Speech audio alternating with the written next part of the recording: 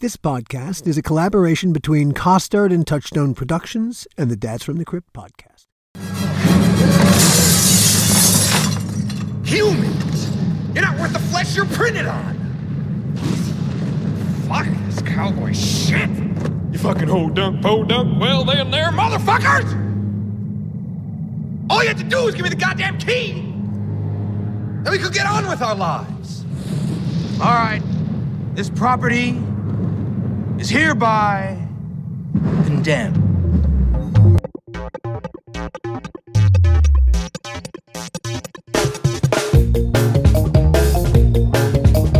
Hello, everyone, and welcome to another episode of the How Not to Make a Movie podcast. I'm Alan Katz. Gil will be with us shortly. Before we get going, though, if you like what we're doing and there's a like button you can hit, please hit it. It really does make a difference. And even better, please subscribe. There's so much going on around here. It seems kind of criminal to miss it. Among the things going on is a streaming TV series that Gil and I are taking out into the marketplace as we speak. It's called Are You Afraid? And it's got a lot of tales from the Crypt in its spirit. It's not an anthology like Crypt. Rather, it's one story. Very dark, scary as hell, and funny as fuck. Well, if you think cannibalism is funny, which we do. Flesh-eating ghouls. For a long time, we humans have been deeply afraid of vampires and zombies. Stand for paramedics. Fair enough, vampires and zombies are scary. But neither vampires nor zombies Are real. Flesh-eating ghouls, on the other hand, are real. They've been living in our shadow for thousands of years, hunting us, feasting on us, treating us Like food.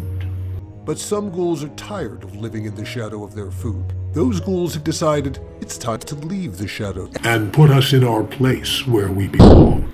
On the menu, It's an eat or be eaten world. flavored by fear, filled with the monster we should have been afraid of all along. Flesh-eating ghoul. Are you afraid? Better be. Coming soon. Now, the reason I'm bringing up Are You Afraid is because Gil and I are taking it to the marketplace with our very dear friend Ernest Dickerson, attached as both an executive producer and as the pilot's director. Our friends Chelsea Rebecca and James Janice from Dead Meat are also attached as executive producers and actors. But that's another conversation. Today, we're revisiting a chat that Gil and I had with Ernest last season. And that conversation is especially relevant this season because in our next episode, Gil and I are going to have a conversation we've waited almost 30 years to have. Or rather, our guests have waited almost 30 years for it. Ethan REIFF and Cy VORIS, the two very talented guys who wrote Demon Knight, are finally getting their chance to scream at Gil and me for firing them off of Demon Knight. You don't want to miss it. But that's next episode. In this episode, we'll get Ernest's side of the story because Ernest has a side of the story too. We'll also tell Ernest's whole story. And it's a good one. Today, we're talking to an old friend, Ernest Dickerson, who is a sensational director. Originally started out as a DP, director of photography for a number of Spike Lee's early films. She's Got a Habit, School Days, Do the Right Thing, Mo Better Blues, Jungle Fever, and Malcolm X. I actually didn't realize that they met in college at NYU. Spike and Ernest. And Ernest, yeah. Yeah. And then it's also interesting from a perspective of how do you get into our business? How do you get into this world? They're all different avenues to get in. And I think you'll find, hearing and listening to Ernest, that there's more than one way to get in.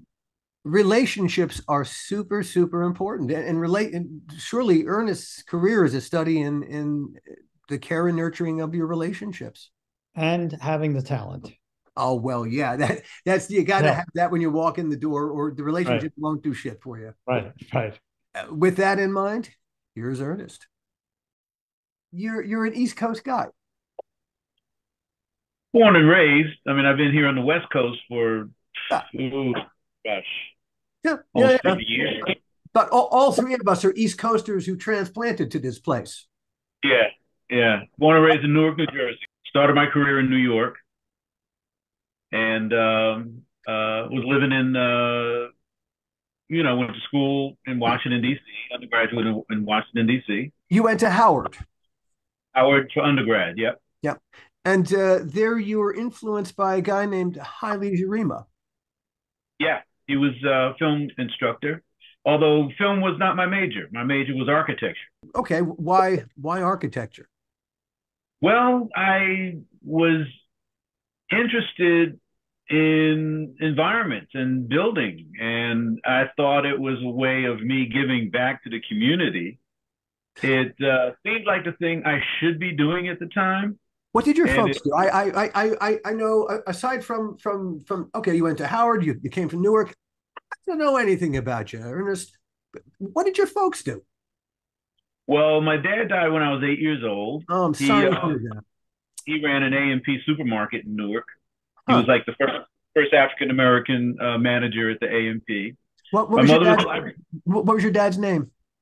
Ernest, so I'm like the second. Huh. So Ernest Dickerson. And then my mother was a librarian. She worked at the Newark Public Library, and because of that, she had me reading from an early age. Cool. So in the elementary school, I was reading a lot of science fiction. Hmm. I actually got in trouble in the fifth grade for reading 1984 because Sister Jean David said I was committing the sin of pride by reading a book that was above my grade level.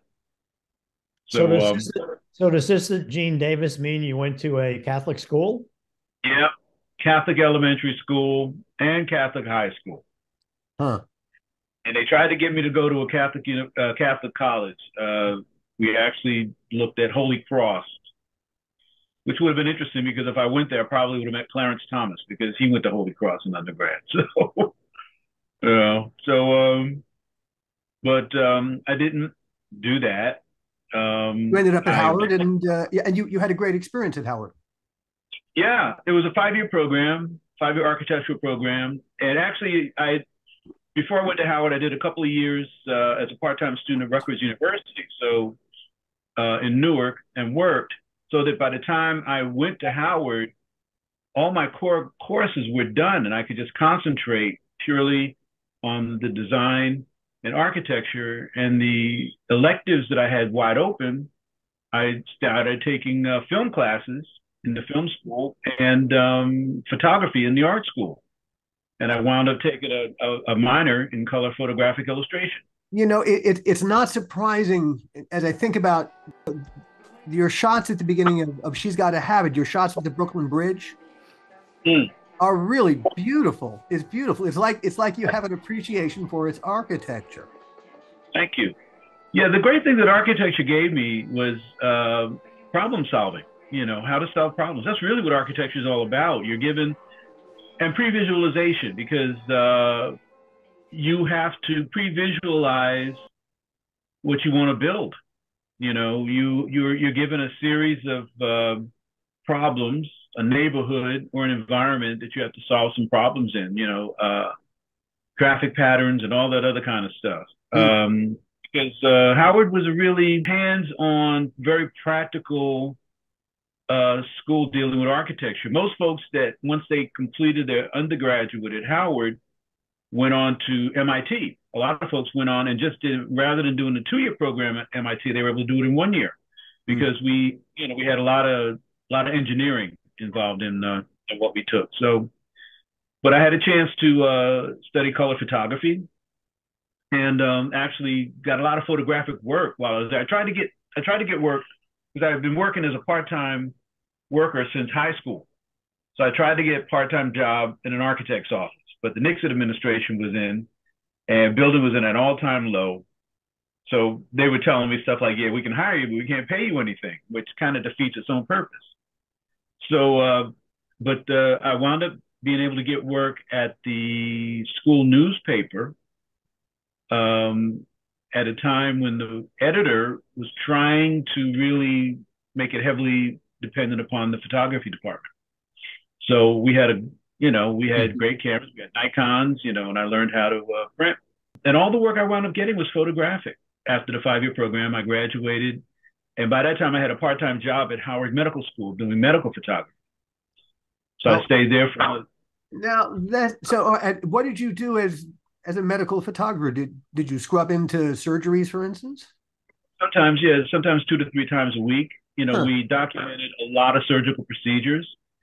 A lot of the surgeons were also teaching, so sometimes they wanted teaching slides to highlight how to perform a certain procedure.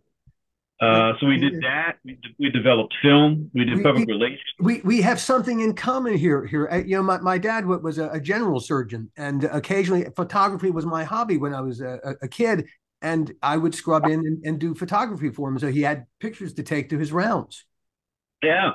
Well, it's a fascinating experience. I really enjoyed it. You too? Yeah, it was fascinating. I ate no red meat all the time while I was working there. No red meat at all. It really put me off of red meat. But and it was a great bachelor's life living in Washington D.C. And doing that job, and me and this other guy, we shared a house in the northeast area of Washington D.C. We gave great parties, but we were going to see a lot of movies. Because the AFI was having a lot of retrospectives, and you had a lot of the repertory cinemas that were showing like great double bills. Like they would do a double bill of Man Who Fell to Earth and Don't Look Now, or Nick Rogue Heaven. Yeah, double bills of the Long Goodbye and McCabe and Mrs. Miller. So I had a chance to really see a lot of movies. We went to the movies usually around 2 to 3 times a week. Yeah, there's a whole education right there. Yeah, so I really started to realize that was where my true love lied. And at this point, you had never stuck a motion picture camera to your face? Well, I wound up taking classes in cinematography in the film school, the School of Communications, and that's where Holly Jarema was teaching. Cool. And so I took cinematography 101, which basically taught how to be a good assistant camera person, and then I took a summer class in cinematography where we actually shot some stuff. I didn't really have a lot of experience behind movie cameras until I got to NYU. But we also did some surgical cinematography, but not much. Most of it was stills. Mm-hmm. But I drew the assignment to shoot a series of leg amputations because cool. A lot of people were diabetics and had impaired circulation. So, you had a lot of folks that were getting gangrene. So they wanted a series of stuff, the different types of saws, how to cut and stuff like that. And those really got to me. I mean, the hemorrhoid surgery didn't bother me. The eye surgery didn't bother me. The open heart surgery didn't bother me. But the amputation gotcha. Yeah, well, my girlfriend was a medical student, a psychiatry student. And I was talking to her one day. I said, well, damn, these amputations, they're not as bloody as some of the other stuff, but they're really fucking with my head. And she said, oh, that's the reason why, because 2 deep-seated primal male fears are castration and losing the legs. I said, okay, and so can't help being who you are. Yeah, well, that and a few other things really made me decide that I needed to get out of Washington, D.C., and that's when I applied to film school. And you end up at NYU.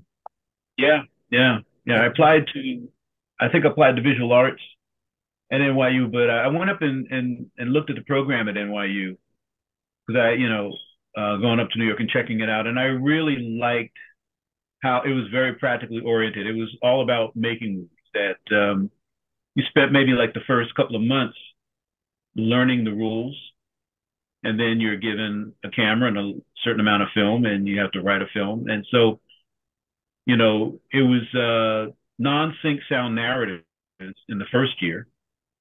We weren't allowed to do sync sound until the second year. Mm-hmm. So it was all, for me, it was all visual storytelling. One of them was actually doing a music film, which was like a music video before there were music videos. You know, this was right before MTV kind of came along. What year are we talking about? What specific year? I went into NYU in 79. Okay. 79, yeah, 79, 80, 81. So, yeah, so that's how that started. And met Spike there. And I went in as a cinematography major. So I either wrote and directed my own stuff or I shot other people's films. I really concentrated on that. But the photography side, well, that really stuck. Something about that. Yeah, well, that was my first love in film anyway. You know, I was always interested why when I was a kid, I always wondered why certain movies looked the way they did. And my uncle, who was probably one person who helped me make the decisions in my life that I made, he would do black and white stills, and he made some beautiful black and white prints. And we used to sit up late at night and watch old movies. And one night we're sitting up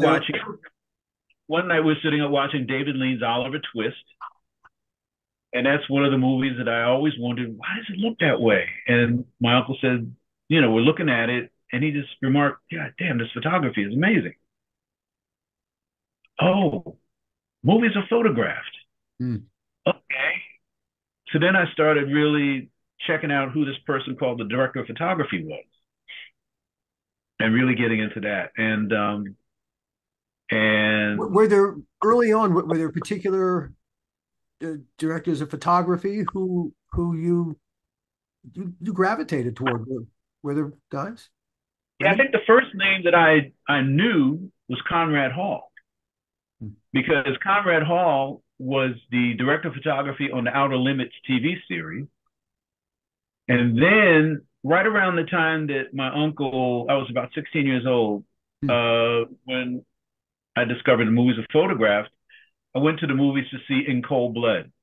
Oh, wow. Yeah. Which was photographed by Conrad Hall. And that blew me away. And then I started taking trips to New York, you know, finding out where the film bookstores were and getting issues of film magazine. And then the guys that I was working with in the medical photography section, they were also big cinematography fans. So we all had this love, you know, of seeing films and talking about the photography and stuff like that. So, you know, that's how it grew.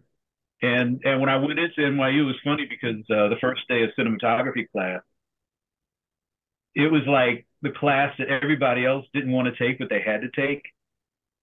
As soon as they saw those lenses with all the numbers around them, everybody like freaked out. Oh my God, look at these numbers. What do we do? And I'm like, oh man, it's like taking classes in theater lighting. If you know, some people look at the lights and they think, oh my God, what I can create with this, and others think, oh, I'm sitting up in Nowheresville. I don't want to be up here.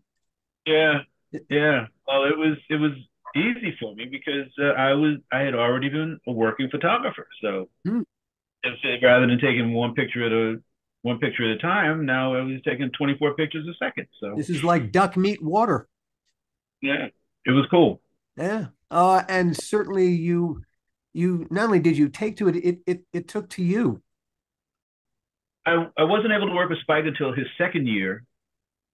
The great thing about Spike was that his grandmother had trust funds for all of her grandchildren. So he was able to put his trust fund into funding some of his student projects. He put it to amazing use. You know, usually it's don't spend your own money, but wow, man, it has paid off handsomely. So when you first met Spike, was he a student at NYU?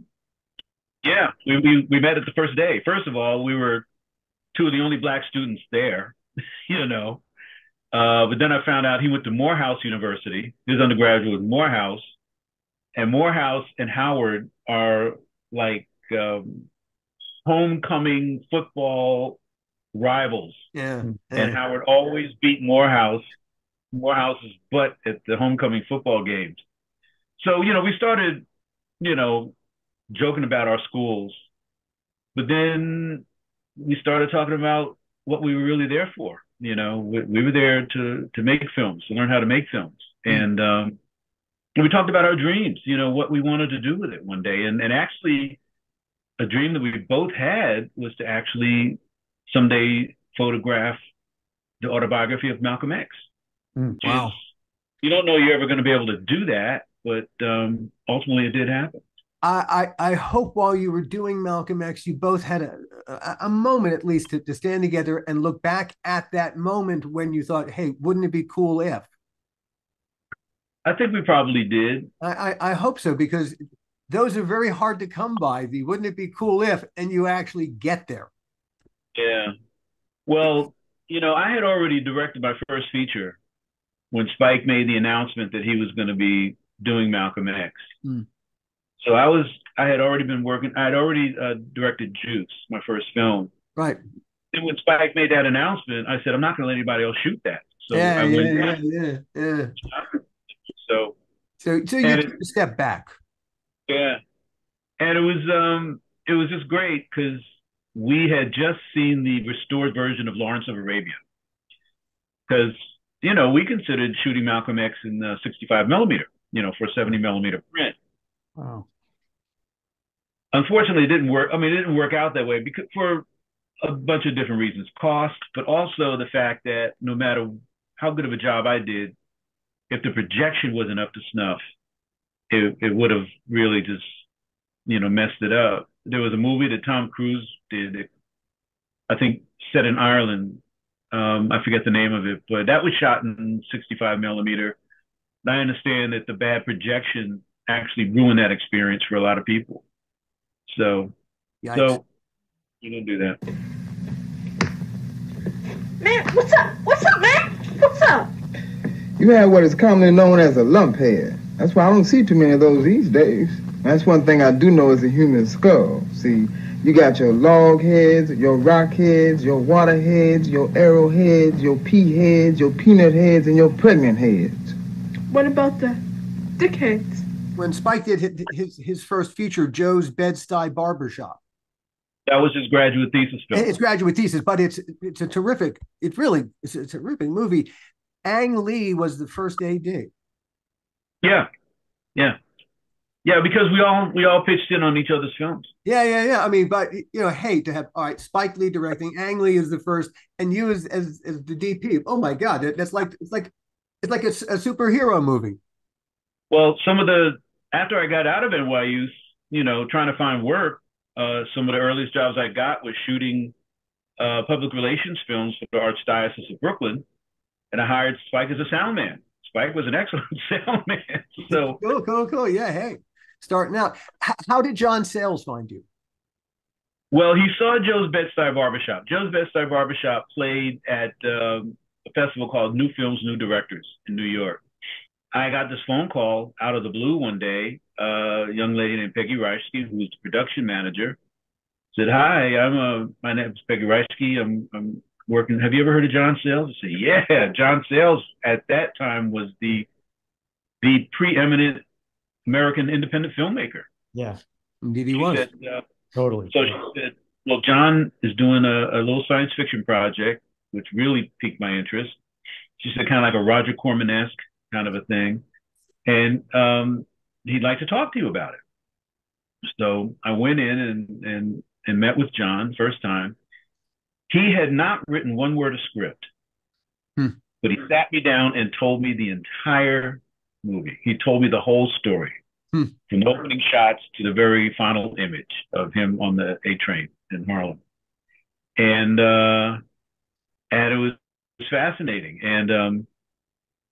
And he asked me if I'd ever shot 35 millimeter. I lied and said yes.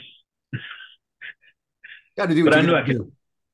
Yeah, but I knew I could handle it. I had already AC'd a 35 millimeter student film, so I'd say, oh man, it's same as 16. The mechanics of Yeah, I mean, as you look at it, what really was the difference between the two? And what was the challenge between the two? Yeah. It was, just a larger camera. So I got it, and we shot it in 24 days. It was a little 24-day movie, and I got one of my friends at NYU, Frank Prinzi, to be my AC, and we did it together. I had so much respect for John and his producer, his lady producer, Maggie Renzi, because we all work for deferred. We all work deferred, and word was you work deferred, forget about it. You're never going to see the rest of your money. Mm. But the crew was invited to the opening night screening, and John and Maggie were standing outside the theater with envelopes for everybody. So they paid everybody off, which was really beautiful. Wow. And it was a great experience. It was a tough little shoot, my first one. I had a really nervous day one day, because after the first day of shooting, I thought it went pretty good. But then I drove to the set for the second day, and I saw that John and Maggie and Peggy were in a huddle and looked like something was wrong. And I walked up and I said, "Hey, everything okay?" They said, "Call the lab immediately. We got problems." I said, "Really?" So I called the lab, and it was Movie Lab in New York. And I think the guy's name was Norm. And Norm said, "Oh, Ernest, hey, baby, I don't know what to tell you, kiddo. You're going to have to reshoot everything you did yesterday." I said, "What?" He said, "You're going to have to reshoot everything, man. It's no good, man. Your HMIs are flickering all over the place." I said, "Norm, we can't afford HMIs. I did not have any HMIs. Everything was bounce cards. Everything was reflectors." So I went to Peggy and I said, "Do me a favor. Have them, I hate to have it printed again. I hate to run the negative through the printer again, but have them do another print." And they did, and it was fine. Apparently the guy that was doing the printing that night, I don't know, maybe he was drinking or something, but he had the wrong shutter setting on the printer. And so it had like a strobing effect. So on your first feature, after that, you think your career is over before it even got started. So, but it worked out. And we're quite glad it did. Yeah, me too. In 1984, you DP'd another movie. Oh, Desiree. Yeah, Desiree. You do Desiree, and the next thing you're in demand. You're working. You do a little work on Day of the Dead. Yeah, because Brother from Another Planet got me Tales from the Dark Side. Right. I was on the New York crew on Tales from the Dark Side. There were two cinematographers. So you were in touch with Romero that way. Well, actually, it was Michael Gornick, who was Romero's director of photography, that got me Day of the Dead. I wound up shooting an episode that he directed, and we got along. We got along really cool. And he asked me, "Hey, you want to come down and shoot some second unit on Day of the Dead?" I said, "Yeah." Now you're a movie guy at this point. Were you a horror movie guy in any particular way at this point? Yeah, I kind of always have been. Okay. I've always been a big fan of horror and science fiction. Okay. I think the earliest movie I can ever remember seeing was It Came From Beneath the Sea, the Ray Harryhausen movie about the giant octopus. Yeah. Talking with Joe Dante, it came out in 1955 when I was about 4 years old. So yeah, that makes sense. I remember seeing it in Boston on a double bill with another movie called The Creature with the Atom Brain. And Joe Dante. Yeah. And there were two movies made by Columbia, Sam Katzman. And Creature with the Atom Brain scared the living daylights out of me because I was like 4 years old, But the title alone is terrifying. It's still a pretty effective movie. Huh. But my cousins loved horror films, so they would take me to see movies like The Tingler, and I Was a Teenage Frankenstein. I saw Pit and the Pendulum, one of the few movies that made me really like hide my eyes behind my hands was The Pit and the Pendulum. Huh. Just saw a lot of Universal horror films, Tarantula, all those movies on Saturday matinees. All right. So working horror was a natural place where you were going to end up anyway. Yeah, and I was also reading horror and science fiction as well because I got in trouble reading 1984 because I was thinking it was a science fiction film, which I mean a science fiction novel, which it was because it was futuristic. Because we're talking about the early '60s when I read it, so that was just like one that I read, but I was always reading, and I read a lot of Edgar Rice Burroughs. Ray Bradbury was somebody who really blew me away. I think the Martian Chronicles really hit me pretty heavily. But then one Christmas, my mother, as a Christmas present, one of the presents she gave me was Dracula by Bram Stoker. And I read that. Scared the shit out of me. It was so creepy. Yeah. You worked with Spike again on She's Gotta Have It. And again, like I mentioned, that's just got a fantastic opening sequence with the Brooklyn Bridge. That's just a great bunch of shots. Do the Right Thing. That's a really special movie because it's 30 some odd years ago, and it is not lost an iota of relevance, unfortunately. Yeah. Unfortunately, yeah, it's still prescient today. Yeah, it was a good experience because basically we were on just one block for what was it? I think it was like 40 days. I think we shot it in 40 something days. And it was one block. All the interiors were homes, apartments on that block. It's got a really bright palette, though. You really went, there's, considering there's a darkness underneath the whole thing. It's really bright in a lot of places. Yeah. Well, really wanted to try and find ways of using color to tell a story because, in still photography, I was always black and white was fine, but I really was attracted to a lot of colorists, a lot of color photographers, and color cinematographers, especially people like Jack Cardiff, who use color expressionistically, and Gordon Willis, who used color expression. And so I remember when you say they use it expressionistically. For the benefit of our audience, what are they seeing when a DP works expressionistically? Using color, not necessarily realistically, but to get an emotional response from the audience, and also to get the audience to feel the way the characters are feeling in the movie. When Spike and I were flying to LA to do the answer print for the final print for School Days, and he was writing something at that time that was called Heat Wave. And we're sitting in the plane, and he's writing Heat Wave, and he says, "Hey, I want you to think about the best ways visually to get the audience to feel the heat of the hottest day of the summer." Yeah. So that got me thinking about color, bright colors, and also limiting the color more to the yellows and the reds and the oranges, more the orange, the yellow side of the spectrum, staying away from blues, because I read that in submarines, most submarine interiors are usually kind of green or blue to have a calming effect for the guys that are inside the submarine.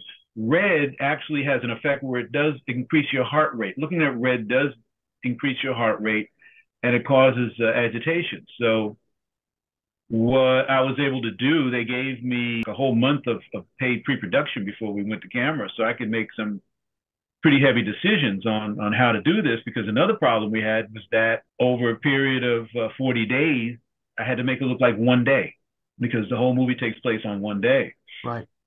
So I was able to, just lay down, look, whatever street we shoot on, it has to run north and south.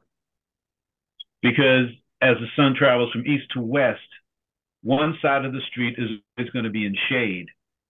So it's easier for me to make a cloudy day look like the shaded side of the street, because there was no way I was going to be able to light up the whole street. So we were able to do that, and that's how we locked in on that neighborhood, and made a deal with the people in the neighborhood. Wynn Thomas, the production designer, made a deal where they would actually fix up some of the homes there, which just to make the neighborhood a little bit nicer than it actually was. And he built the pizza parlor on the corner. It was a vacant lot there on the corner, and he was able to put the pizza parlor there. So that worked out great because it was one location. A lot of times, what we were going to shoot that day was determined by what the weather was. We never had to travel. You know, the Teamsters were kind of mad at us because the only Teamster that was really working regularly was the guy who was taking the film and taking equipment and picking up some of the actors, you know, but we weren't moving. The truck stayed in one place. I had to go into old style technology to get to really try and duplicate sunlight. I bought out arcs, which had fallen out of use. I bought back the big brute arcs to create sunlight because I felt that gave me a better recreation of sunlight than HMIs.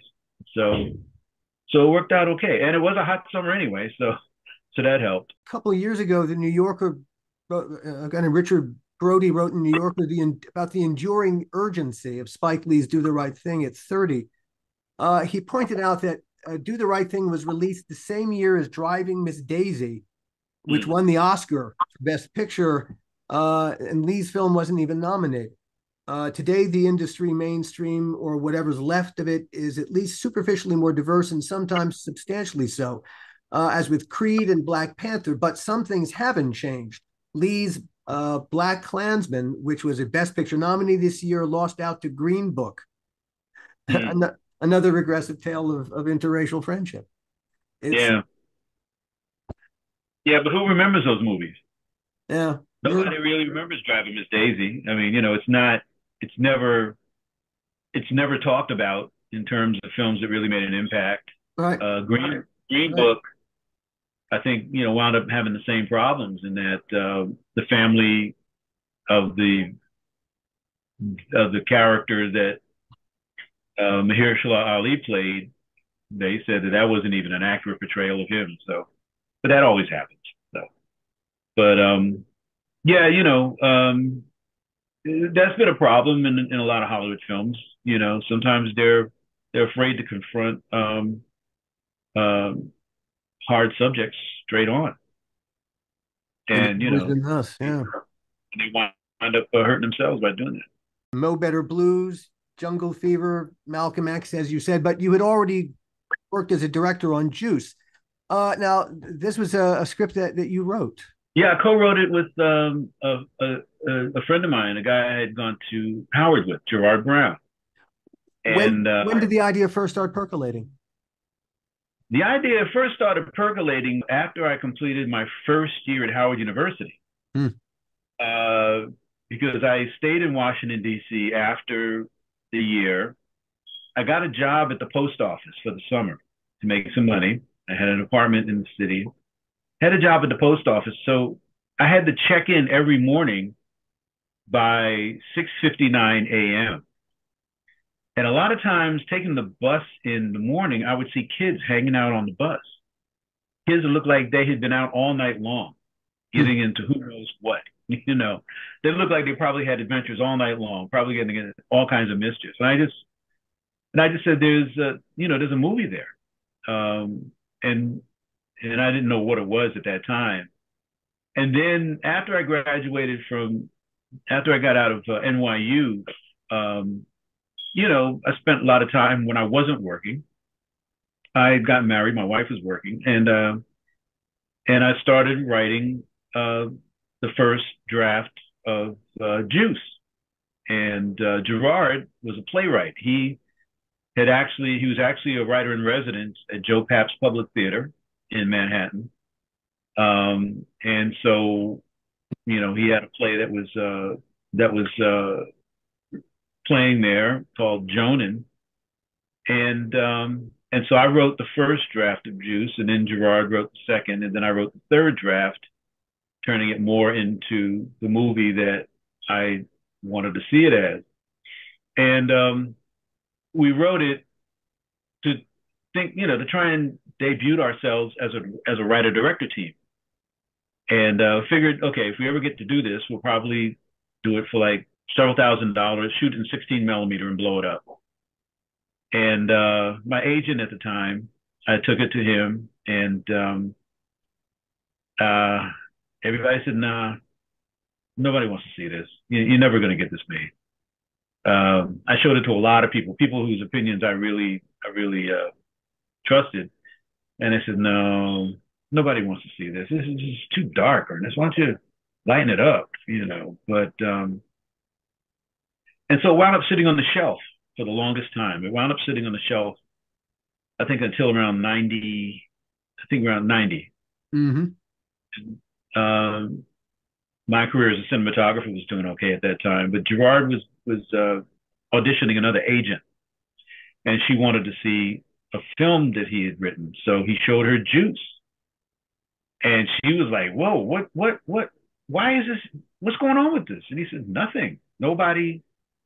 You know, we could get no traction on it. Everybody said, forget about it. You'll never get this made." All it took was a fan.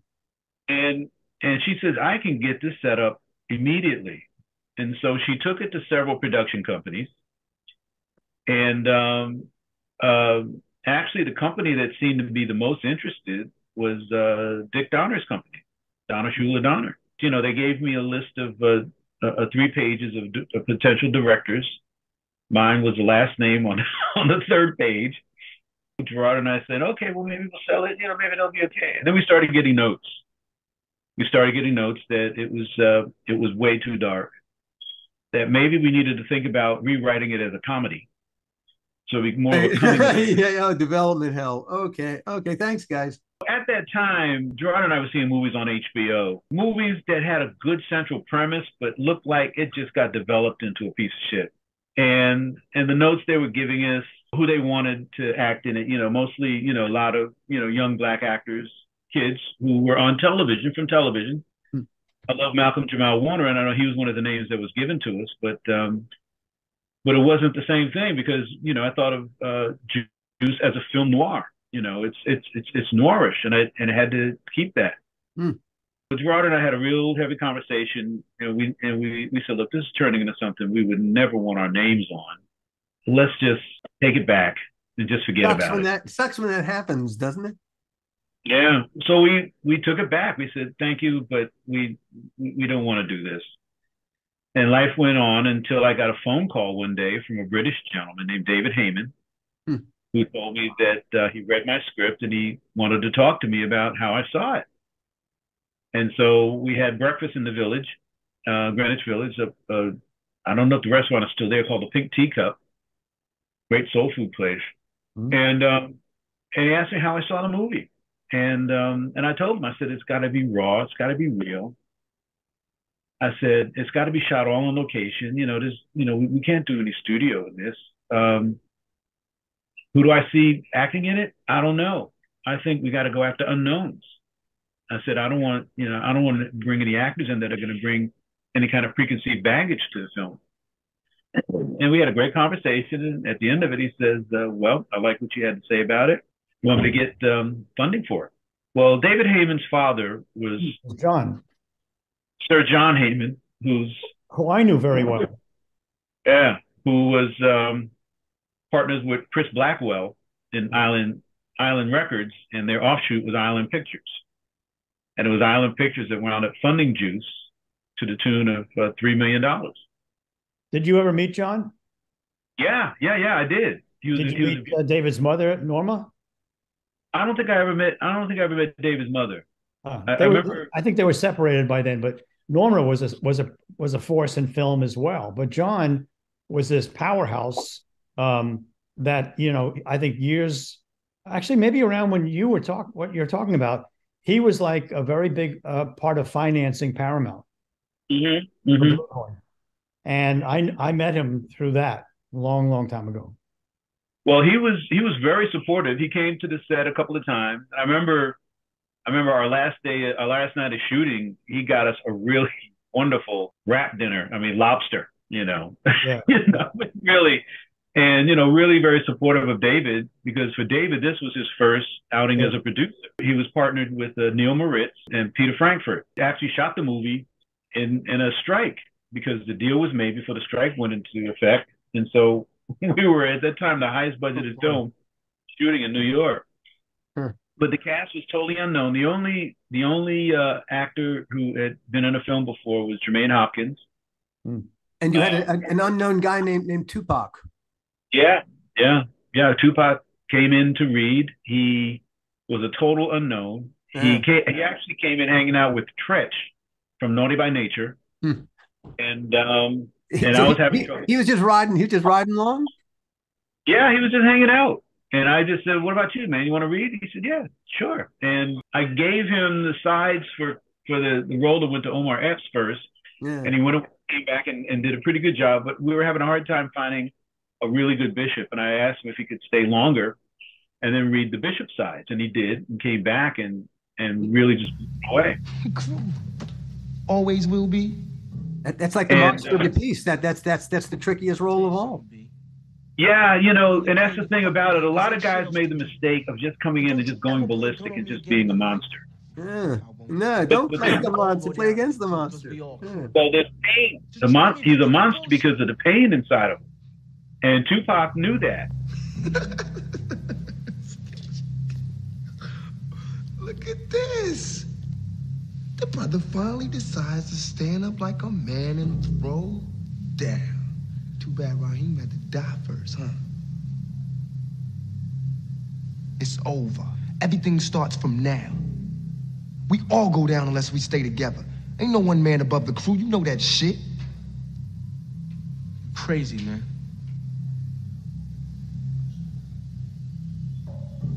You know what? When you said that last time, I was kind of tripping, right? But now, you're right. I am crazy. But you know what else? I don't give a fuck. I don't give a fuck about you. I don't give a fuck about Steele. And I don't give a fuck about Raheem either. I don't give a fuck about myself.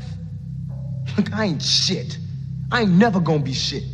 And you less of a man than me, so as soon as I decide that you ain't gonna be shit, pow, so be it. You remember that, motherfucker. And what's really interesting is that I found out later that he is acting at the Baltimore School of the Performing Arts. And he was a trained actor and and he actually done some ballet, trained in ballet. Which was really interesting. So he does move really gracefully. Yeah, he always were always plied. You know, they were always kind of played out. And it was so interesting because when we were shooting Juice, a lot of time he always had a notebook, and he would always sometimes go in a corner and sit and write. But he always had this fascination with people that, you know, he would always see somebody that looked interesting or maybe looked like they had something going on with them, maybe a problem, a lady or somebody, and he'd go over and talk to them. He talked to a lot of people. And I like to think that wound up in his music. There was a lot of history, you know. Khalil Kain's father was one of the last poets, you know, which was a big sensation in the 60s in the New York area. And Omar was a senior in high school trying to decide if he was going to go into acting or if he was going to have this, you know, try and stay with this little musical group, singing group that he was part of. And it seems to have worked out for Omar. Yeah. And Jermaine had already been on Lean on Me with Morgan Freeman. So he already had some film experience behind him. And I actually met him when I shot a pilot for an NBC series, and he played this young kid, and we hit it off because we were both from Newark, New Jersey, and so he was my homeboy. So finding those four guys, we started out by going to all the high schools of the performing arts and local theater groups and church theater groups, and my casting director, Jackie Brown Carmen, she went through so many people, and we gradually narrowed it down to like 12 guys. And then I did mixing and matching to see which four guys could create the fifth guy. I wanted those four characters to become a fifth character, which was like the group mind. I wanted them to really be the crew. And those guys really hit it off. And so that's how we started. Plays, you feel the chemistry.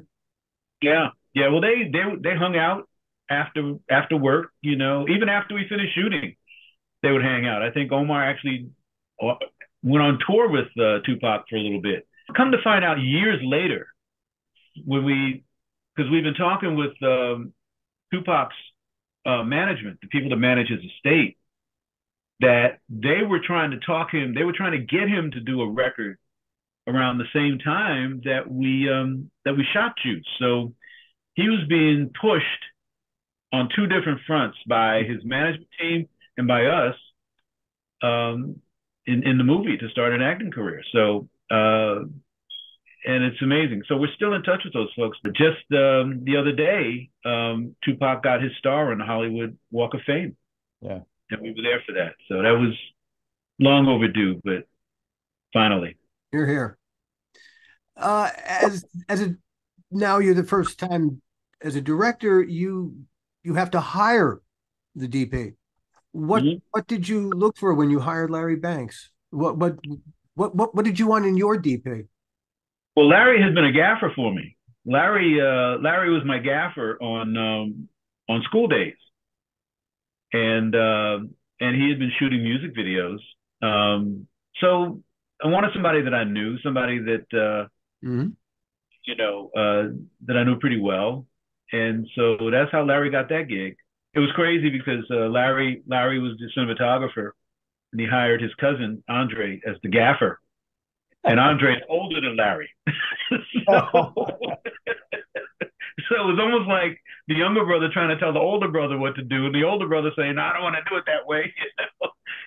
It was really funny the way those guys got together. But yeah, but Larry, you know, I knew Larry as you know, he gasped for me for that and several other jobs. So, you know, and I enjoyed working with him.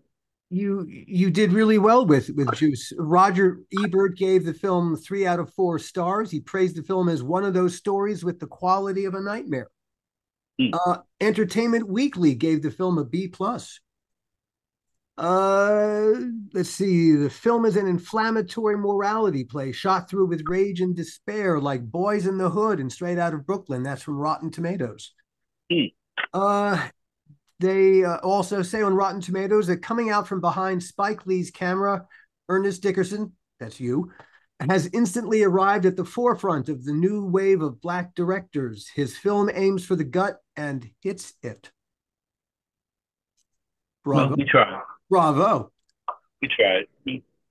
All right, so then you do a thing called Surviving the Game.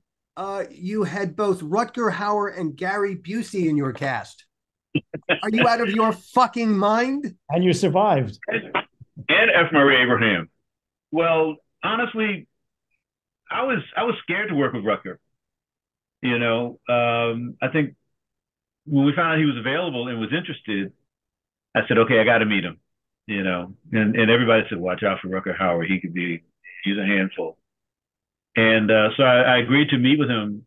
I think it was the MGM Hotel in Santa Monica, right down there by the water. I think it was him. I forget, but we met, and he came in. He'd been riding his motorcycle. He came in. We sat in the bar. We talked for like 4.5 hours. Huh. We just rapped. I loved Rutger, man. That dude was so cool. He's just one of those guys that just had a low tolerance for bullshit, you know. And you know, I had been to Amsterdam, you know, which was where he was from, and Curacao, which I had already been going to. Curacao was a Dutch colony until 2010. And so the Dutch experience. So Rutger was just so cool. Rutger was great. Gary Busey was really interesting because when I first met him and I knocked on his door, and I said, "Hey, Gary, I'm Ernest Dickerson, you're the director." He said, "Do you know about the hole in my head?" And he took my hand and he had me feel this hole that he got in his head from this motorcycle accident. And you know, really interesting and trying to figure it out. What was really interesting about Gary was that he really at first didn't know what to do with that character. And because the scene at the dinner table was a scene that I asked the writer to write, because I wanted a scene like my favorite scene in Jaws where the guys are sitting in the boat and talking about their scars and comparing their scars, and then Robert Shaw got into that great thing about the Indianapolis. Mm-hmm. So the writer Eric Berndt wrote this great scene for me, and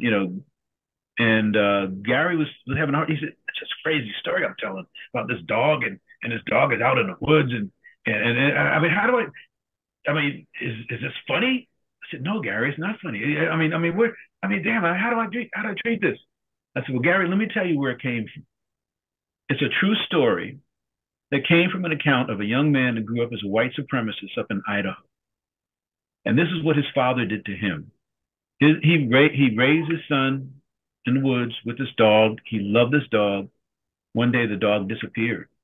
And 2 weeks later, the dad comes to him and says, 'Come on, son, we're going out into the woods.' Goes out into the woods. There's a shed out in the woods. And he could just hear this growling inside the shed. And his father basically told his son, he said, 'Look, your dog's in that shed. He has not eaten in 2 weeks. Your dog is hungry and he's crazy. I'm going to put you in there with that dog. I only want to see one of you come out of there alive.' So when I told that to Gary, he said, 'Oh my God.' He ran around the room and he said, 'Really?' I said, 'Yeah, Gary.' And he ran around and he said, 'Oh.' And he said, 'Ernest, you really watered my garden.' So I watered Gary Busey's garden to the point where sometimes while we were shooting, 2 o'clock in the morning, he would call me up and say, 'Ernest, I've been thinking about that, that line.' He really got into it. You had a drip line installed too, apparently. So every Saturday afternoon, I got behind a little dummy my dad built, and I'd toss these cherry bombs and M80s at the dog. Boom, boom. That dog was scared at first, but after a while, he got angry and he would come at the dummy. He'd get the dummy and rip it apart. Head was off, shirt was gone. So, 13 years old, birthday time, got me a 12-gauge shotgun. We're going hunting. I was so excited. We went out in the clearing in the woods. My dad laid his gun down, took my gun and laid it down and said, "Son, today you're going to learn to control your emotions. You're going to do things that some men are unable and unwilling to do. Follow me." I followed my dad. We went around a clump of trees. There's a little corral built. There's Prince Henry Stout chained in the middle of the corral. My dad took out a pocket full of cherry bombs and put them in my hand and said, "Get in the corral. Here's a lighter. I want you to light those cherry bombs and throw them at the prince. You're going to face manhood. You're going to fight that dog to the death. He's going to kill you, or you're going to kill him. Now!" You could tell he was enjoying that role. He really went all the way. He has his process. Yeah. Well, on his death scene, we could only do one take because they were getting ready to pull the plug on me for that day. We could only do one take, and Gary wanted to pay. He said he wanted to pay for the overtime to give him another take. He wanted another take. I wanted another take. Fred Caruso, my producer, said, I can't give it to you. I don't have the money for it. Because what happened was that one of the things that happened 4 days into the shooting, Murray, we were shooting in Wenatchee, Washington, which was on the other side of the Cascade Mountains, about a 4-hour drive away from Seattle. Mm-hmm. And really dark country mountain roads and everything. And one night, Murray decided to drive himself home instead of have the driver drive him home. And those country roads had no street lamps. And there was this one road crossing with the stop sign pointing the other way, not Murray. And Murray went through, and this car ran through the stop sign, rammed into Murray's car. Wow. On the passenger side. So he was driving. If he had been on the passenger side, he would have gotten killed. Yeah. He was on the driver's side. His car was spun over to the other side of the road. His face went into the steering wheel, which dinged his face. He broke 3 fingers in one hand and broke 3 ribs. The driver in the other car was killed. I think when the other person in the car with him was killed, one other person had to be medevaced out. They had to bring in a helicopter to airlift him out. The inside of that car was filled with empty beer cans and wine bottles. So this was on the 4th day of shooting. and we had this heavy scene to do in the woods. If you ever see the movie, after the first chase, you'll notice that Murray kind of like stays in the background and doesn't say anything. Yeah. Because while Murray was in the hospital, I had to shoot with his stunt double. And his stunt double had goggles on and didn't say a word. We took all of his dialogue away. And so Murray had to wear black gloves because he had a cast on one hand. Oh boy. Gloves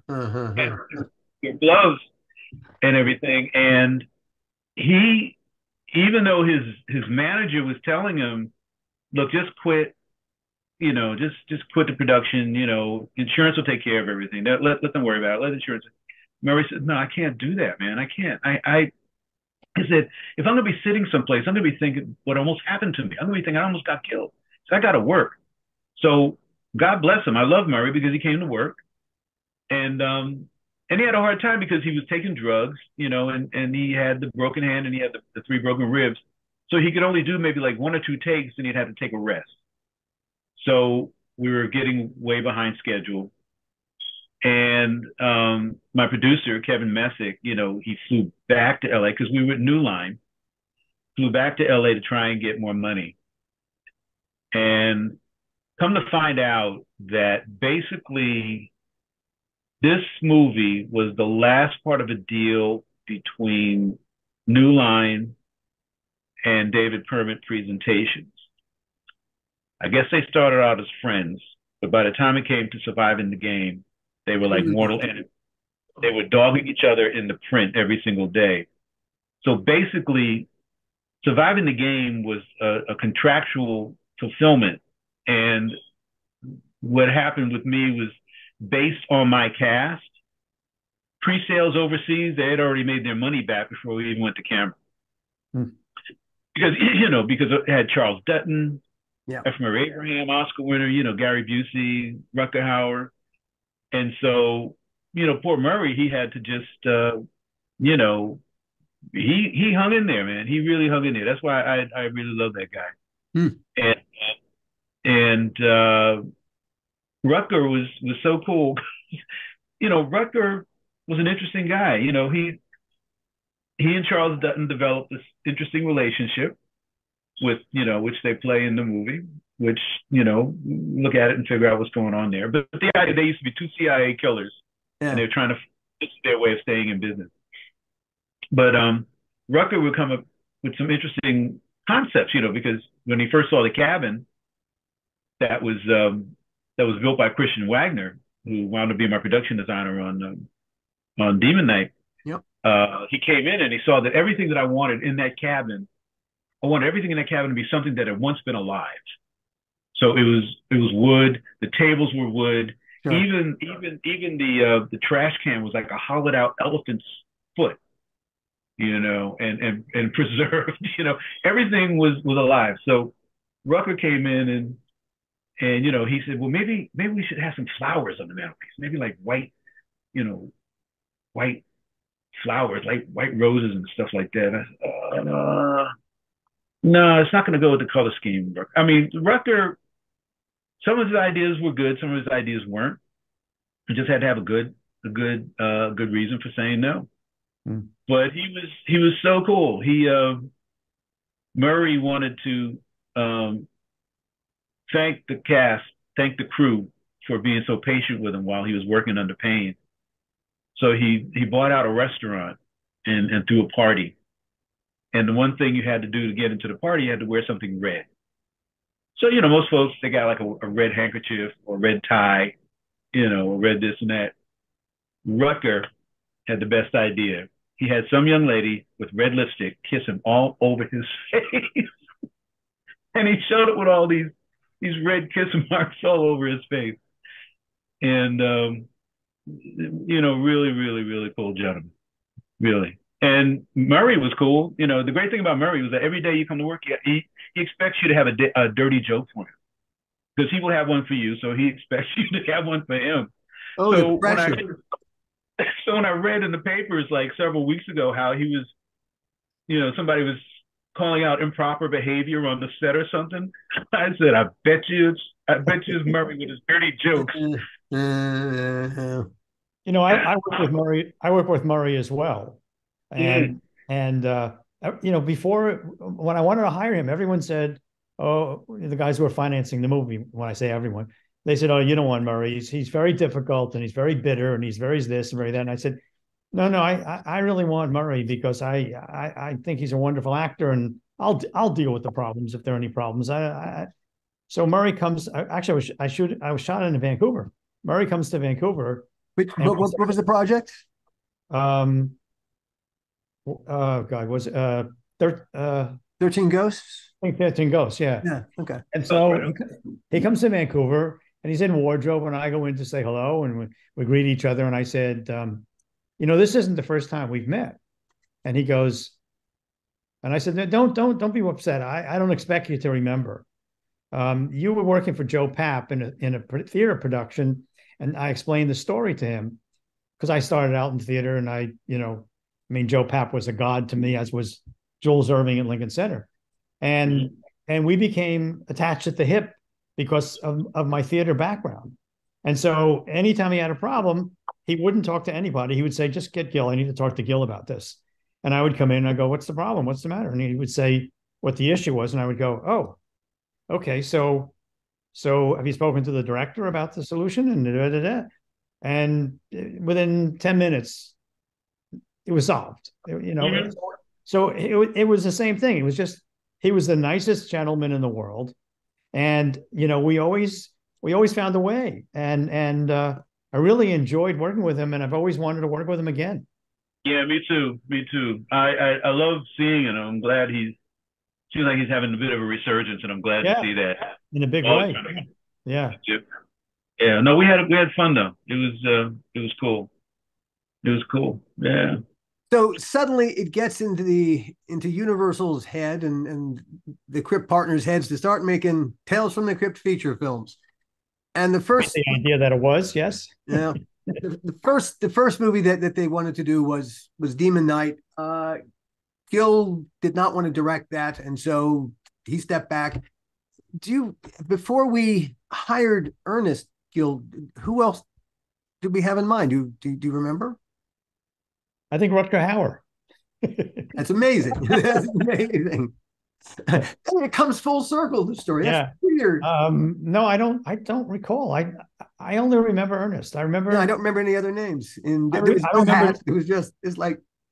I remember Joel coming to me at one point, or he summoned me to his office and closed the door. And I'm thinking, "Oh God, now what are we going to fight about?"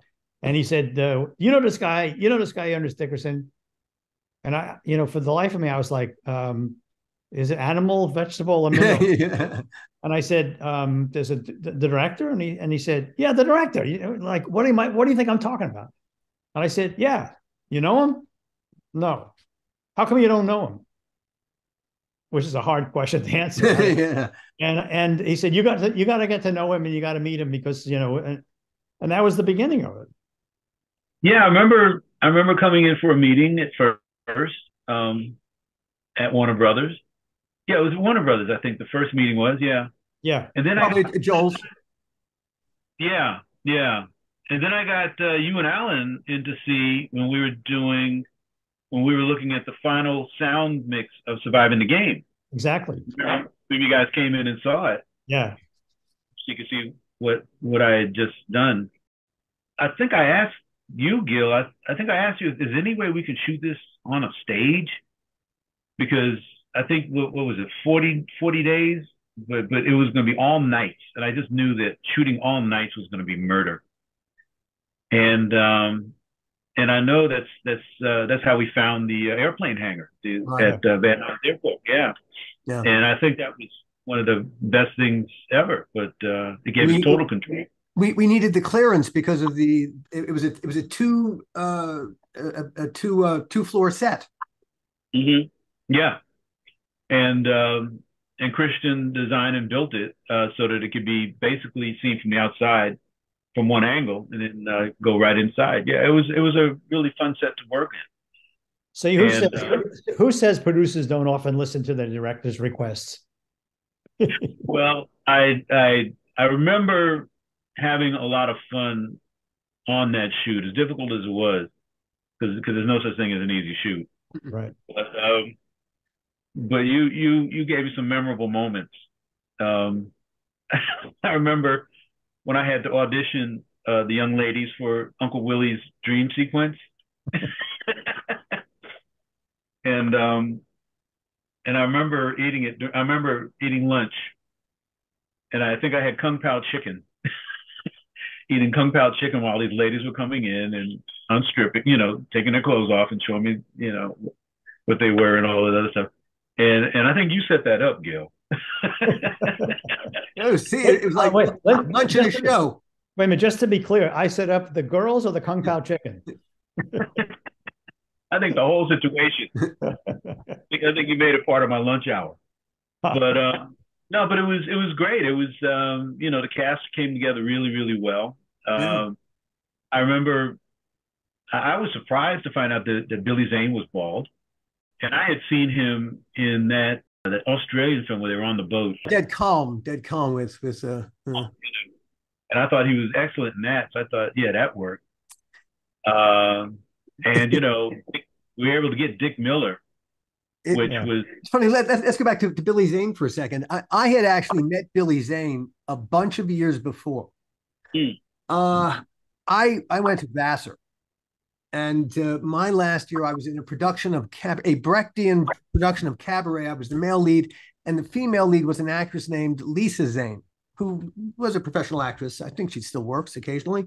But her brother, at that time, she was the older sister, and her younger brother, Billy Zane, came to visit from Chicago when we put up our production of Cabaret at Vassar. And in the subsequent years, I noticed that Billy went from being the younger brother to the older brother. Yeah. I'm not quite sure how they pulled this off, but it's a miraculous thing. One last note on Billy Zane. He was 16 years old. He was a good-looking kid, really. He ended up sleeping with one of my roommate's girlfriends. Oh, okay. Whoa. Who did you play in Cabaret? Did you play MC or did you play I played the male lead in it's I guess in the movie version it would be the Michael York character, but it's kind of different in the play. They took away all my songs. Oh man. It was they should never have cast me. They should never have cast me. You probably would have made a great MC though. That's my favorite character. But probably true. The person who we cast was great, and I was when I went to Vassar, I had the ludicrous idea that I was going to be an actor. I went to one audition after I left Vassar, and I thought, what kind of a schmuck earns a living this way? So I decided to become a writer instead, an even bigger schmuck. Wow. Anyway, I guess we've lost Gil momentarily, but we'll plod on. Do you remember the first day of shooting when Jada?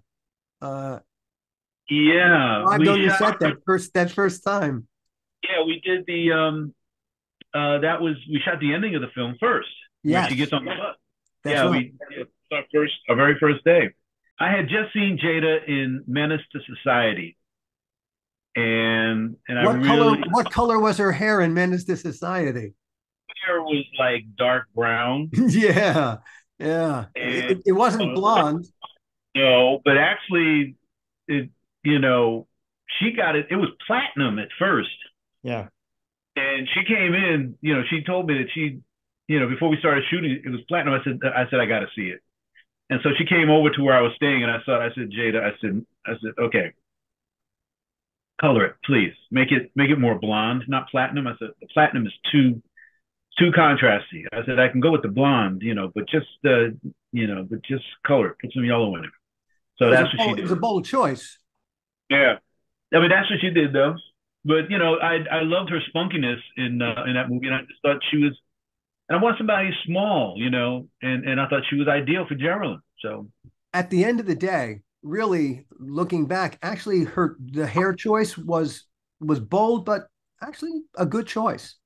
Mm-hmm. It really makes her stand out. It's a great choice.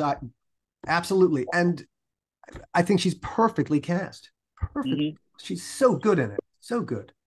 Yeah, she was great, and especially when she comes out with all the blood on her, towards the end. That was a lot of fun. That's right.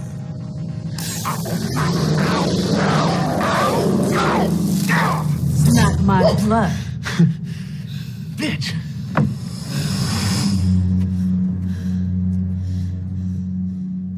You guys were totally supportive. I always tell people you're directors, producers.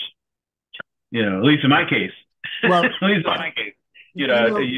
You trust me to do the job, and I was telling Gil and Jeannie this, that the only day I had a little bit of wondering if I was doing a good enough job was when we were shooting the crucifixion scene, and we had Mike Pangrazio who was doing the matte painting, and it was a glass shot. We were shooting old style glass shot, so it was taking a while to set up. So I decided to step outside, get a breath of fresh air, and I stepped outside, and who's hanging outside but Tobe Hooper. And I said, hey, Tobe Hooper, right? I recognize him from seeing his picture in Cinefantastique. Yeah. And I'm saying, and inside I'm thinking, why is Tobe Hooper here? I think they like the dailies. Oh, geez. Oh, my God. You're thinking, oh, my God, he's here to take over from me, is he? and it turned out no, that he and Gil were like really tight. And I told Toby this years later, because we became really good friends after Masters of Horror. It was a great crew, and I'm so happy that the film has endured for so long. That people still love it. It's you and I both attended the 25th anniversary screening at the Cinerama Dome. Yeah, it wasn't even the dome itself, but it was at that big theater. And the question and answer afterwards was great fun. The audience has never gone away. It's considered a classic.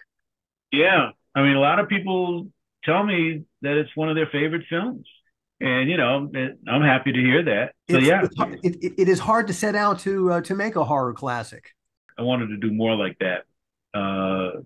They don't always come along so easily. Yeah. So finding great material is always the challenge, isn't it? Yeah. It was hard for me to find my next film. Yeah. Because it was. I was actually going to be doing another film. There was a really great story that I heard about, and I was talking with Michael Henry Brown, who had written Dead Presidents, and Paul Aaron, his producer, and it was a true life thriller called In Too Deep. And it was a true story about this guy who historically was undercover longer than anybody had been in history, to the point where psychologically he actually became this character that he created, in order to infiltrate this drug gang in Boston. And he ultimately wound up committing suicide because he could not. He was like a natural actor. He was like the ultimate method actor, and he put this into creating this character to infiltrate this drug gang. How could you not want to tell this guy's story? What a great story! How could you not want to tell that? Well, we were having trouble setting it up. We were having trouble getting cast for it, trouble setting it up, and I had bills to pay, and so I got offered this film called Bulletproof. Bulletproof, yeah. With Damon Wayans and Adam Sandler, and it was. I was told, okay, it's a great budget, $25 million. And I found out later that it was $25 million with an $18 million above the line.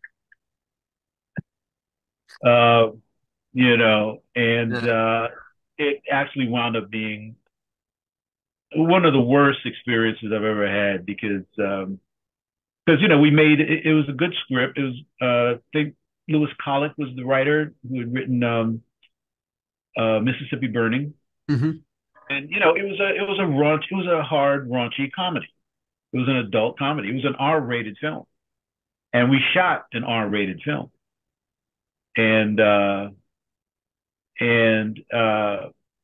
when we had our first preview screening, and I went for the tech test, to check out the test, I was kind of upset to see that they were giving out flyers to 15 and 16-year-olds to come see the screening.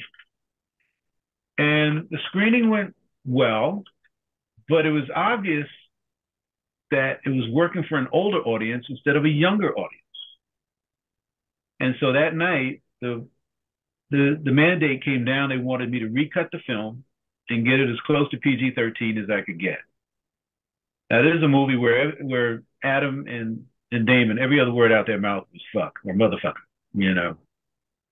And we had to really just butcher the movie and even cut down the relationship between Damon and the young lady who set him up. I mean, it was supposed to be a real love affair. This is no joke. I went to a screening. I went to a meeting with some of the executives, and the idea that when he got shot in his head and he has to learn how to walk again, how the relationship with her develops. I said, my girlfriend that I had when I was at Howard University was a psychiatry student, and she said that the two primal, deep-seated male fears are castration and losing the legs. So I said, it makes sense that after he learns how to walk, the next thing he wants to see what works is his Jimmy, Yeah. Well, yeah. But that makes sense. And I said that way we can have, we can see the development of their relationship, so that when she betrays him at the end, it means much more. So, but they said, no. I said, but look, in the script, she uses sexual blackmail against him. She says, look, if you don't go after Adam, the character Adam plays, I don't think we're going to make it. So she's sexually blackmailing him. And this one executive said, but women don't do that. And excuse me? He said, no, he should be impotent. We should not have a love affair. He should be impotent. And I said, but you want to set up the relationship. He said, no, they should not have sex. He should be impotent. And it'd be too much like rewarding him. I said, no, it's psychologically sound. So I shot a really sensuous love scene between Damon and the young lady, but I was forced to cut it.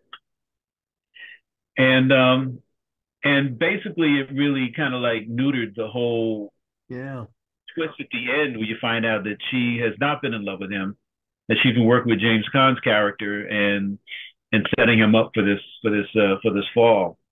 And it, even I remember the producer telling me, he said, I want you to cut the word love out of it. He said, look, our film, it gets too emotional. Our audience can't handle emotion. I said, but that's what movies are. Movies are emotion. Our audience can't handle emotion. Can't handle it because they were cutting it down for a younger and younger audience. The audience that loved Happy Gilmore. When the idea of Bulletproof was to take Adam out of the Happy Gilmore phase and into more adult comedies. Our paradigm was 48 Hours. That was our paradigm, the buddy comedy 48 Hours, which got, kind of hardcore, And, so even scenes that were, with the stripper, they wanted the stripper taken out. I mean, all that stuff. It was really cut down. I wound up getting the worst reviews of my career.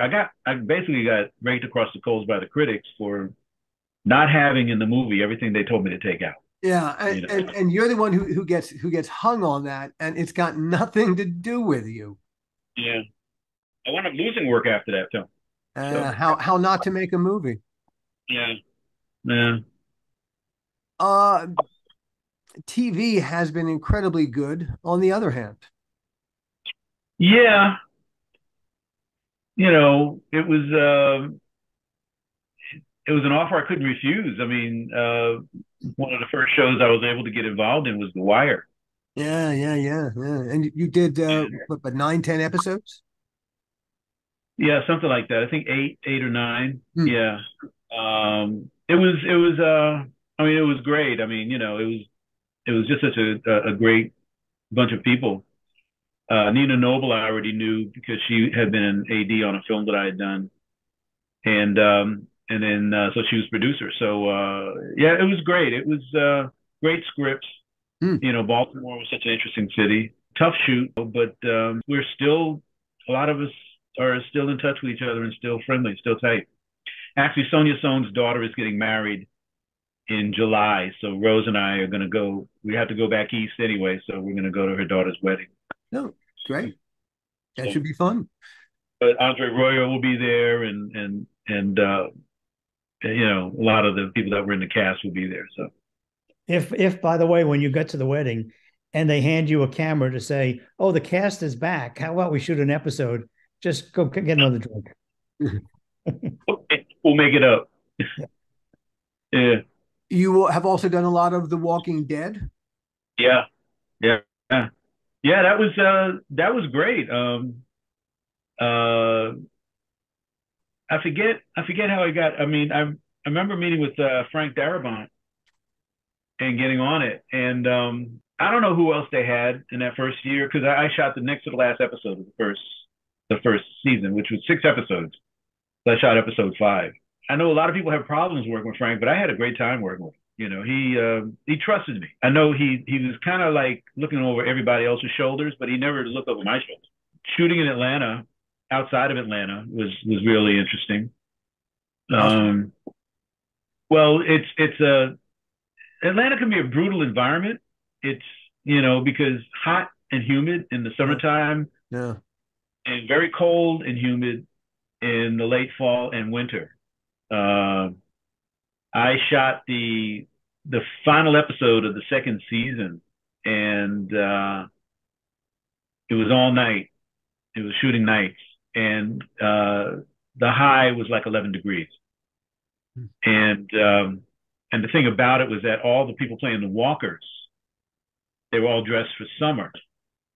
So we had to send a couple of people home for hypothermia, But but yeah, it was a great crew. It was really really cool for a while. It was really revolutionary. It was a great chance to work with Greg Nicotero because I first worked with Greg. I first met Greg when I did second unit on Day of the Dead. He was working with Tom Savini.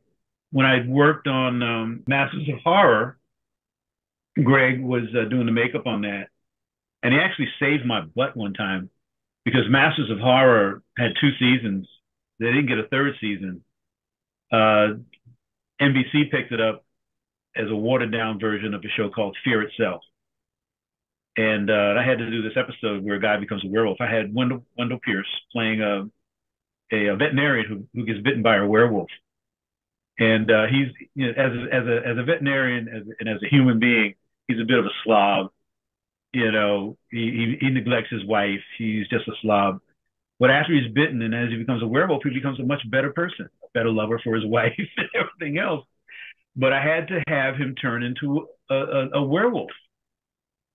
And werewolf is in the script. But then the producer tells me, we don't have the budget for a werewolf. I said, wait a minute, there's a werewolf in the script. We don't have it in the budget for a werewolf. Damn. So I went to Greg Nicotero and I said, hey man, you got any werewolves laying around? I need a werewolf. And he said, what do you want it to look like? I said, it's got to be a Bernie Wrightson werewolf. It's got to be a wolf standing on 2 legs, kind of like American Werewolf in London, but when he was like in the halfway transition, the halfway transformation. Yeah. So we went down to the studio, went down to his workshop, found a costume, and then going through some illustrations and picked a head, and he found a great werewolf head for me. Well, they put together this werewolf head for me, and the actor who played it, he was like 7 feet tall. So, and then he had the head on top, which was mechanically controlled, electronically controlled and everything. And it was a beautiful werewolf. So Greg Greg came through for me in a lot of times, and it was great working with him on Walking Dead. He was just the man. You've also done 6 episodes of Law and Order. Now, what is it like working on in the Dick Wolf factory compared to everything else that you've done? Well, I was working on Law and Order as a cinematographer. I was the first director of photography. I shot the first 6 episodes. Okay. I mean, it was episodic TV. It was I think it was 8-day episodes. I mean, that's like sure episodic TV. That's like paint by numbers episodic TV, isn't it? Yeah, well, yeah, but you kind of knew when stories were going to come out or what stories were going to be told, because it seemed like they got all their script ideas from the New York Post, which was like, kind of like the New York rag for all kinds of stuff happening in the city. So, if it was in the Post, chances are like 2 or 3 weeks later, it was going to be a script of Law and Order. But it was cool. I mean, it was fun while we were on location, because the courtroom scenes, they got kind of dry, because it was the set was pre-lit. Just go in, turn on the lights, and sometimes put a little bounce card in here and stuff like that. But the locations was pretty. Being on location was pretty interesting. I had it in my contract that after 6 episodes, I either renegotiate to stay or leave. And I think it was around that time that Spike announced he was going to do another film. So I elected to leave. But we started that handheld style. And we actually probably did the first iteration of the bungee cam, which really was a grip stand with the arm and then the elastic cords and holding up the camera. Because my operator could do the handheld feel without actually supporting the weight of the camera. So we did that a lot, and it was fast and dirty. What are you looking forward to doing once the strike ends? Well, we have some projects that we're lining up. My wife and I wrote a couple of horror films. I actually had an interview today about a possible horror film. We'll see what's going on. Talking with different people about some things. Hopefully Gil and I will be talking about some things. We'll be meeting on something pretty soon. Hopefully. Yeah, I've been writing, been using it to spend a lot of time doing writing. So we have this film No Face, which is kind of like a reverse version of Yu Sans Visage, Eyes Without a Face, the Franju film, and always looking at stuff, always looking for material. And I have an Edgar Allan Poe anthology that I want to try and do one day, but I was able to but Edgar Allan Poe set modern day or near future, because I think his stories do translate very well. Near future set in a fascist America, which unimaginable, such a thing. I started writing it when Trump first started running for president, because I was trying to imagine the worst. And it's actually something that we actually tried to make back in the early 90s. The late 90s, I'm sorry, before Showtime went into series. We tried to do it as an anthology film. So still working on it. It's called The Haunted Palace. Just trying to keep working. That is what people don't understand about this business is it's very hard to get onto this mountain, but that's not the biggest challenge. The biggest challenge is staying on the mountain once you've gotten onto the mountain. And doing what you want to do. And doing what you want to do, as opposed to that which you're pigeonholed into doing because you did it well the last time. Absolutely. Yeah, because that does happen. Yeah, you just gotta, because it's still a hard place to sell new ideas. Yeah. And if you have a new idea, you got to try and figure out a way of doing it for like less money. So yeah. It is one more creative challenge. Ernest, thank you so much for sitting down with us and having this conversation. It's funny, you work with people and yet you never get a chance to know them as well as you'd like to. And I thank you for doing this today. I feel like finally I know you. Well, no, thank you for having me. It was great to see you again, man. Well, even though I know you a little bit better than maybe Alan does or did, I also learned some stuff today that I'm very impressed with, and I'm really glad you came on and really glad we had this opportunity. Yeah, we're so glad we had this time together. Yep. Well, let's do it again this time. Hey, you know what? We have a lot more yet to talk about, and let's make that a point. Thank you again, Ernest, and hey, thank you everyone for tuning in. We'll see you next time. The How Not to Make a Movie podcast is executive produced by me, Alan Katz, by Gil Adler, and by Jason Stein. Our artwork was done by the amazing Jody Webster, and Jason Jody, along with Mando, are all the hosts of the fun and informative Dads from the Crypt podcast. Follow them for what my old pal the Crypt Keeper would have called terrific Crypt coverage.